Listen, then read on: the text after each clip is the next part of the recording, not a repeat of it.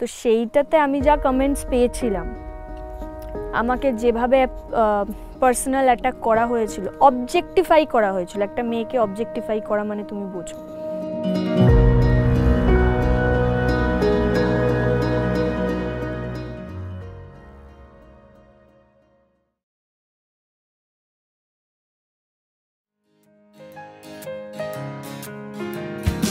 এক cup coffee কাফি কথারই তুফান, এই টেবিলে সবই আছে খেলা থেকে গান, আমাদের গল্পেরা সবই হবে হিট, কারণ সঙ্গে আছেন অতিথি এবং ইন্দ্রজিৎ। বাংলা সিরিয়ালের একজন অত্যন্ত জনপ্রিয় নায়িকা, সেখান থেকে ওয়েব সিরিজের আরেকজন চূড়ান্ত সফল অভিনেত্রী, ইনস্টাগ্রামে বা সোশ্যাল মিডিয়ায় বেশ কয়েক মিলিয়ন ফলোয়ার, একটা নিজস্ব স্পটিফাইতে পডকাস্ট চ্যানেল।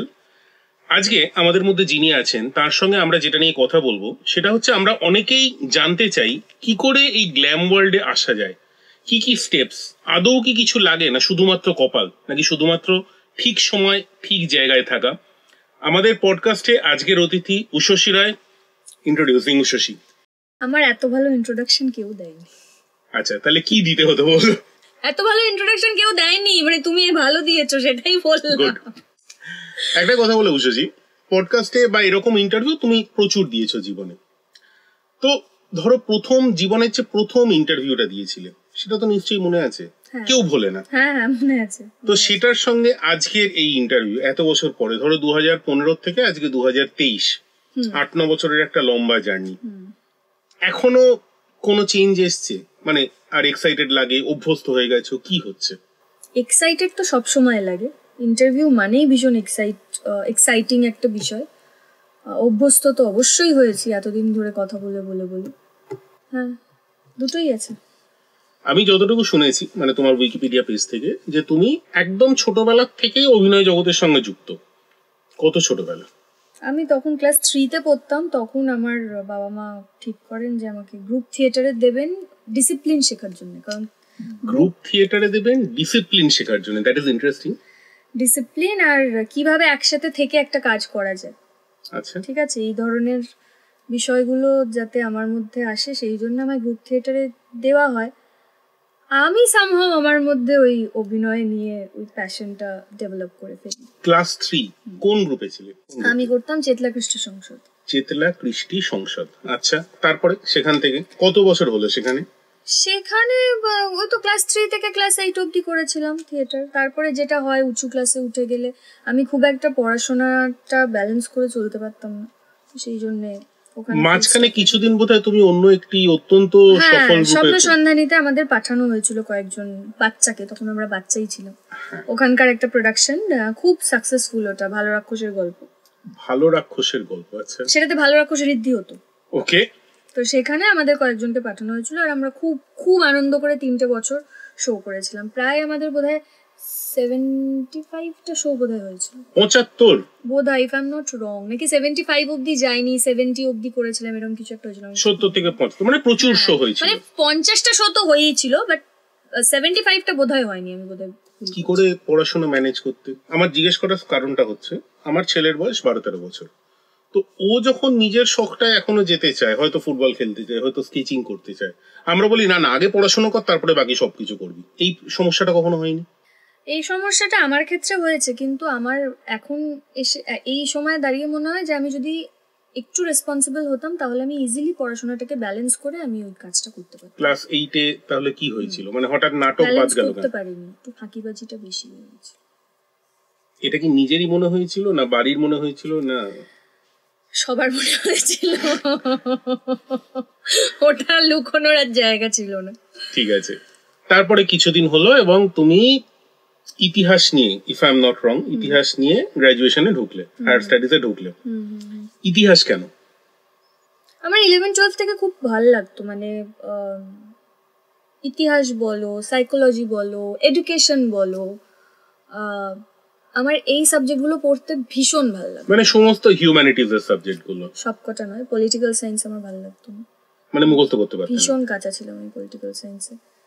তো আমার মা আমাকে পলিটিক্যাল সায়েন্স বুঝিয়ে বুঝিয়ে পড়াতো, তো এই সাবজেক্টগুলো ভালো লাগতো। তো আমি সাইকোলজি আর হিস্ট্রি দুটোর জন্যই অ্যাপ্লাই করেছিলাম। মানে আমার যদি হিস্ট্রিতে না হতো তাহলে হয়তো আমি সাইকোলজি নিয়ে অনার্স করতাম। আচ্ছা, আমার ভীষণ ইন্টারেস্টিং লাগতো সাইকোলজি পড়তে, এখনো লাগে। রাদার সাইকোলজিস্টের কোনো রোল কখনো এসেছে? এখনো আসেনি।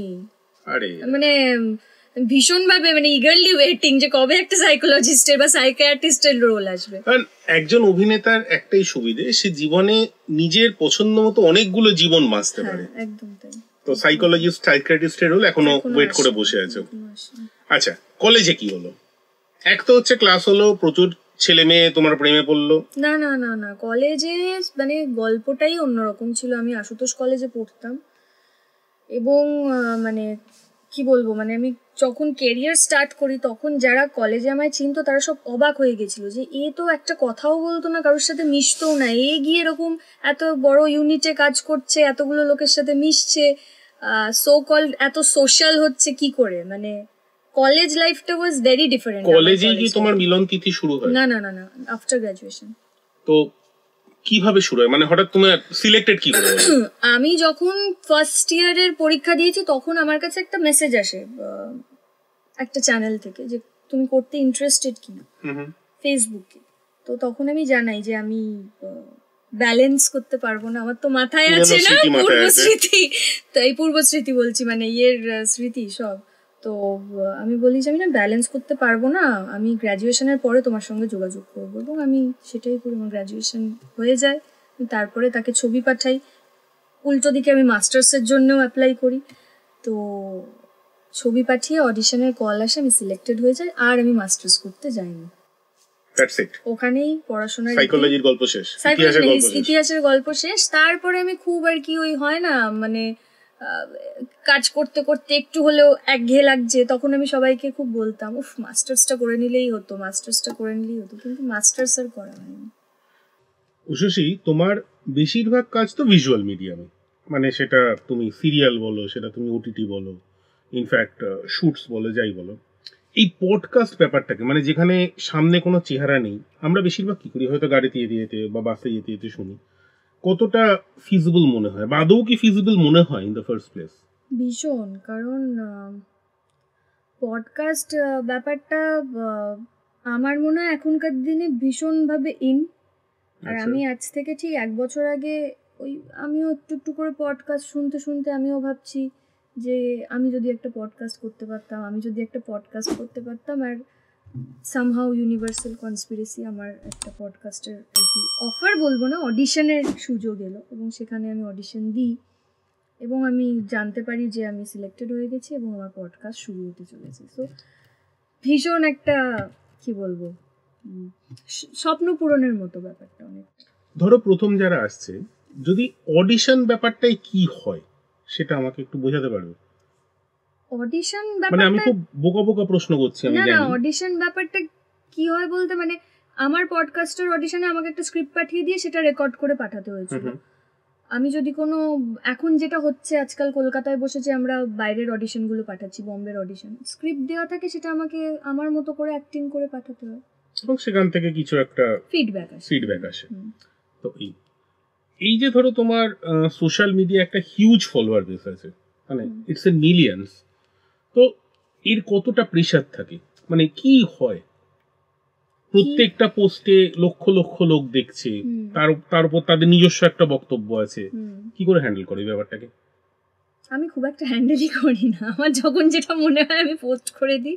হ্যাঁ, অবভিয়াসলি আমি এটা মাথায় রেখে দিই যে সেই পোস্টটা যারা আমাকে ফলো করছে তাদের মধ্যে যেন কোনো একটা ইতিবাচক প্রভাবই ফেলে, অন্য কিছু যেন না হয়। তার বাইরে আমার যখন যেটা মনে হয় আমি শেয়ার করি, যখন যেটা মনে হয় আমি পোস্ট করি। এবং আমি আমার সোশ্যাল মিডিয়া ফলো করলে লোকে বুঝতে পারবে আমি ভীষণ মুডি, মানে আমার যখন মনে হয় আমি সোশ্যাল মিডিয়ায় অ্যাক্টিভ থাকবো আমি থাকি, যখন মনে হয় আমি সোশ্যাল মিডিয়ায় ঢুকবো না আমি 10 দিন 12 দিন আমি সোশ্যাল মিডিয়ায় ঢুকি।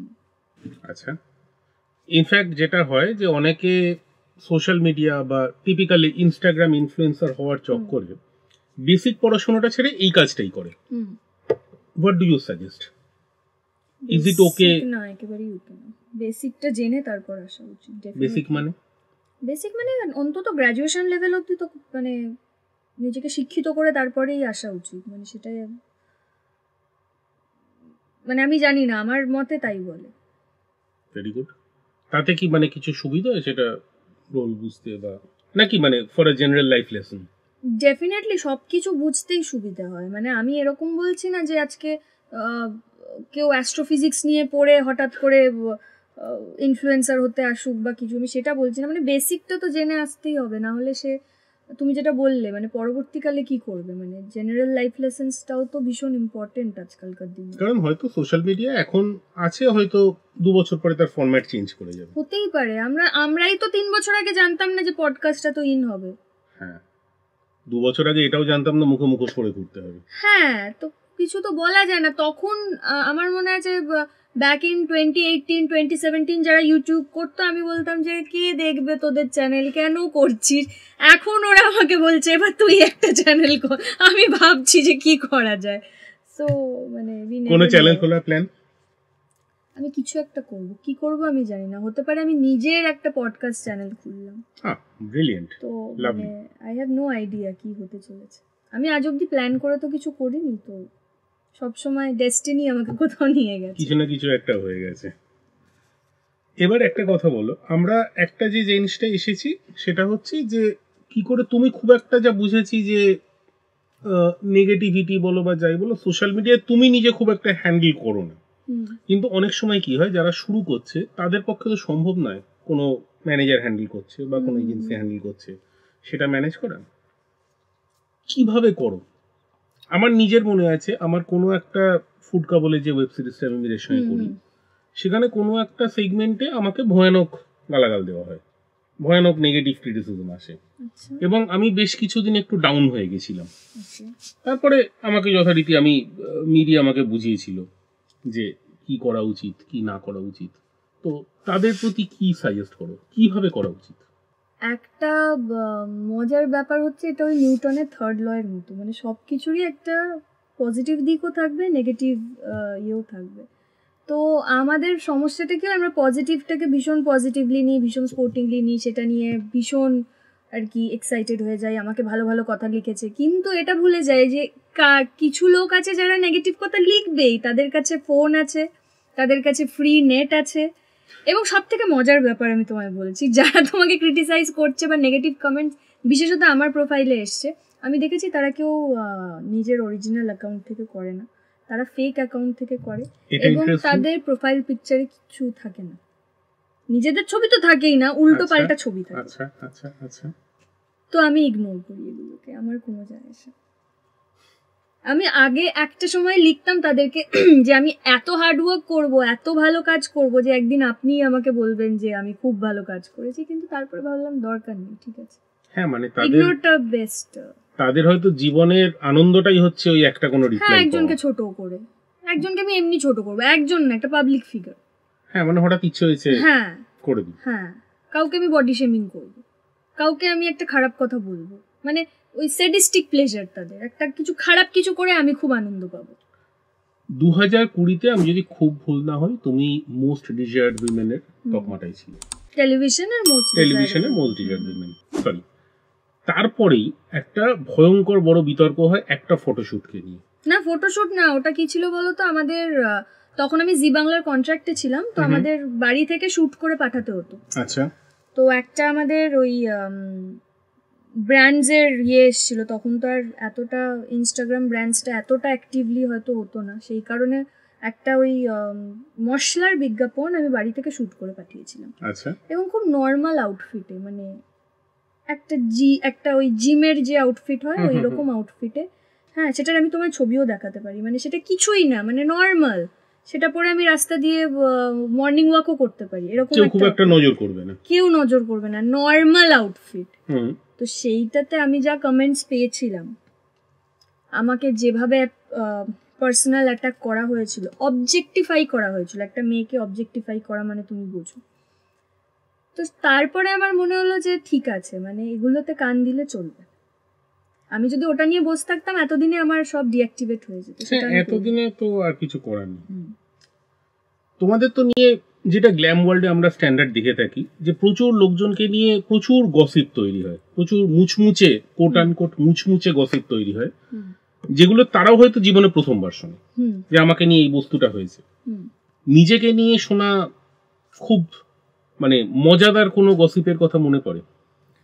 মজাদারের থেকেও বড় কথা যেটা নয় সেই গসিপ শুনলে আমার খুব হাসি পায়। মানে মজা লাগে না?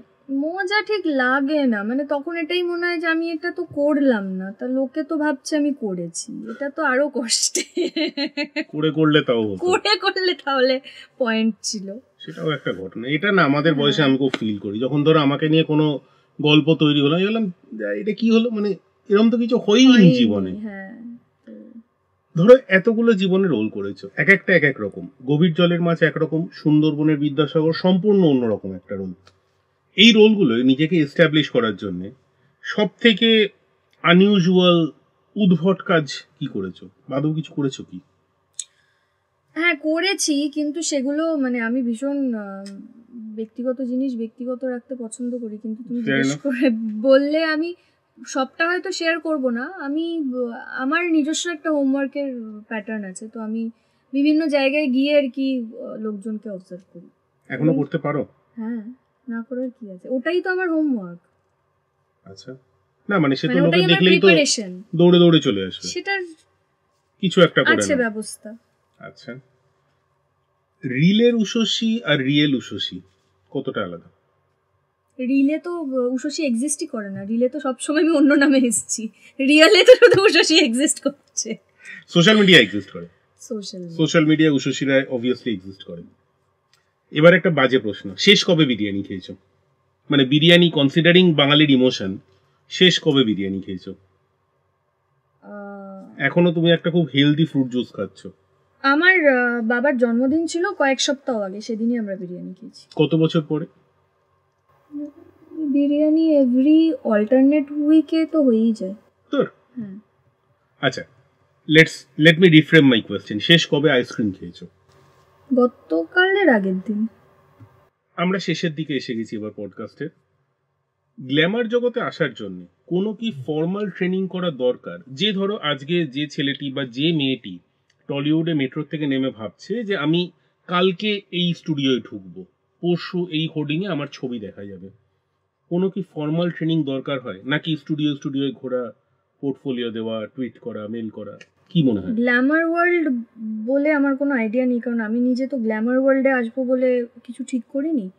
আমি তো ছোট থেকে থিয়েটার করতাম, তো আমি সবাইকে এটাই বলবো যে থিয়েটারের থেকে ভালো ট্রেনিং আর কিছু হয় না। এবং হয়তো সব অভিনেতা অভিনেত্রীরা নয়, কিন্তু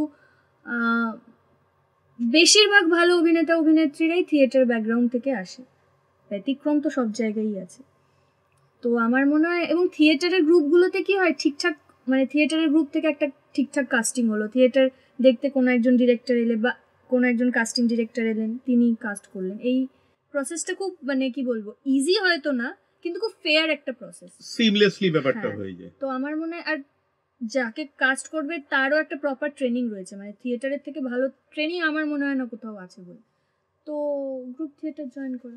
দুটো আলাদা মিডিয়ামে কতটা ডিফারেন্স? একটা মিডিয়াম যেখানে কোনো রিটেক করার কোনো রাস্তা নেই, তুমি অডিয়েন্সের সামনে থিয়েটারে যেটা হলো হয়ে গেল, আরেকখানায় তুমি হয়তো 6 ঘন্টা আগে বা 1 সপ্তাহ আগে জানোই না তোমার পরের দিন কোন স্ক্রিপ্টটা করতে হবে। তো সেটা সিরিয়াল আর থিয়েটার বলছো, আমরা কিন্তু সিরিজ বা ছবির ক্ষেত্রে অনেক দিন আগে স্ক্রিপ্ট। না আমি সিরিয়াল বলছি, মানে যেটা সিরিয়ালে তো 1 সপ্তাহ কি বলছো, সিরিয়ালে এরকম হয়েছে সিন আসেনি, আমরা লাইনার দেখে শুট করছি। সিন আর লাইনার কি জিনিস? মানে স্ক্রিপ্ট পাইনি আমরা। আচ্ছা, তো লাইনারটা কি জিনিস? লাইনার হচ্ছে গল্পটা লেখা আছে, এইবার ও এলো, ও এসে এটা বললো, এবার তাতে ও ওটা করলো, তোমরা আপন মনে করে যাচ্ছ, নিজেদের মতো বানিয়ে করে নিলাম, কারণ আমাদের তো প্যাকআপ টাইমের তারা আছে, তারপরে তো শুট করতে পারবো না। মানে একটা জগৎ যেখানে তোমাকে রোলটা অ্যাকচুয়ালি মুখস্থ করতে হবে, প্র্যাকটিস করতে হবে, হয়তো 2 মাস লাগবে। 15 মিনিটের সিনে শুধু একা আমারই ডায়লগ, কারোর কোনো ডায়লগ নেই, এরকম মোটা স্ক্রিপ্ট, সেটা মুখস্থ করে আমাকে সে সকাল 9টায় কল ছিল, দুপুর 1টার মধ্যে গোটা সিন কমপ্লিট। এই ট্রানজিশনটায় কোনো অসুবিধা হয় না? ওই যে আমি history student. That is interesting.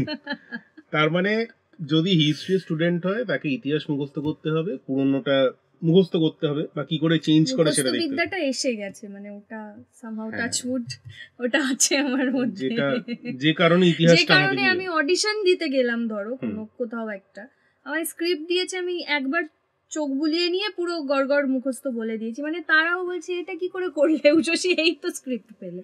মানে জীবনে শেষবার আমরা এরকম দেখেছিলাম রজনীকান্তের রোবট সিনেমায়, রজনীকান্ত বইটাকে স্টার্ট করে উল্টোলো, দেখলাম মুখস্থ। ওরকমটাও নয়, কিন্তু ওই আর কি। এত বছর পরে ধরো 2015 হচ্ছে অ্যাকচুয়ালি মিলন তিথি, আমি তার আগে ধরছি তোমার ক্লাস 3 বা রাদার 2015 থেকে 23 পুরনো উষসীকে কখনো মিস করো? একদম প্রথম ডে 1 যে ফার্স্ট শুটার ডেটে, আজকে 2023-এর যে উষসী, মাল্টিমিলিয়ন ফলোয়ার্স, এতগুলো হিট, ওটিটি, টলিউডে একটা স্ট্রং ফুটিং। এটা খুব বলাটা টাফ। মিস মানে হ্যাঁ, তখন আমি এত ওভারথিঙ্ক করতাম না, এখন অনেক ওভারথিঙ্ক করি। মানে উত্তরটা আমি ভুল দিলাম, মানে আমি ডিফারেন্সটা বললাম, মিস করি কিনা আমি ঠিক জানি না। বুঝিয়ে বলো। মানে তখন আমি এত ভাবতাম না, তখন আমি ঠিক আছে চলো না দেখে নেব, হ্যাঁ মানে কিচ্ছু ব্যাপার না। এখন হচ্ছে মানে 10 বার ভেবে একটা কাজ করি, একটা কাজ করার আগে 10 বার। ফেয়ার না? তো আমাদের এই পডকাস্টে এসে কি মনে হচ্ছে, আমার প্রতি কোনো ফিডব্যাক, আমাদের টিমের প্রতি কোনো ফিডব্যাক? এটা মানে আমার পক্ষে বলা, আমি ফার্স্ট অফ অল মানে কোনো সাজেশনস রাদার। সাজেশন আমি তোমাকে এটাই দেব যে তুমি খুব বেশি কনসিয়াস হয়ে গেছো। হ্যাঁ, মানে জীবনে কখনো আমি যখন অ্যাকচুয়ালি ওই আমাদের চ্যানেলটাই কাজ করি না, তখন কি হয় যে আমার মেন্টর বা পার্টনার মীর ও গাইড করে, আর আমি হয়তো রিঅ্যাক্টিভলি করি, আর এখানে অনেকটা আমায় প্রোঅ্যাক্টিভ রোল প্লে করতে হচ্ছে, সেটা একটু ঘেটে গেছে। একটু না না ঘাটো নি, একদমই একটু কনসিয়াস, ফুডকা একটু সরি আমি তোমায় ফুডকা বলে ডেকে ফেললাম, তো সেটা একটু তো আছে। ইন্দ্রজিৎ দা একটু কনসিয়াস হয়ে গেছে হালকা। আচ্ছা, এটা একটা সাজেশন, আমি ডেফিনেটলি চেষ্টা করব। আর Ushasi, thank you so very much আসার জন্য, অনেক ধন্যবাদ। থ্যাংক ইউ আর একটু ছড়িয়েছি আমি জানি, না তুমি একটু কনসিয়াস হয়ে গেছো, একটুও ছড়াও, ভদ্রভাবে কনসিয়াস হওয়া বলে। একটা তোমার জন্য ছোট্ট গিফট আছে। Thank you so much. মানে তোমাকে দেওয়ার মতো পেতে আমার ভীষণ ভালো, আর কিছু পেলাম না, আমারই দুটো লেখা বই আছে। ও দারুণ ব্যাপার, ফুড কাহিনী দারুণ। তুমি খাও না জানি, আমি ভীষণ স্যালাড জুসের উপর বেঁচে থাকো, আমার বাড়ির সবাই ভীষণ ভোজন রসিক, তো এই বইগুলো আমাদের ভীষণ কাজে লাগবে। Thank you so much. আমাদের এবং ইন্দ্রজিৎ চ্যানেলে আজকের পডকাস্টের equipment partners Nikon Z30। Ushasi, একটা যদি সেলফি নিই। এক কাপ কফি, কাফি কথারই তুফান, এই টেবিলে সবই আছে খেলা থেকে গান, আমাদের গল্পের সবই হবে হিট, কারণ সঙ্গে আছেন অতিথি এবং ইন্দ্রজিৎ।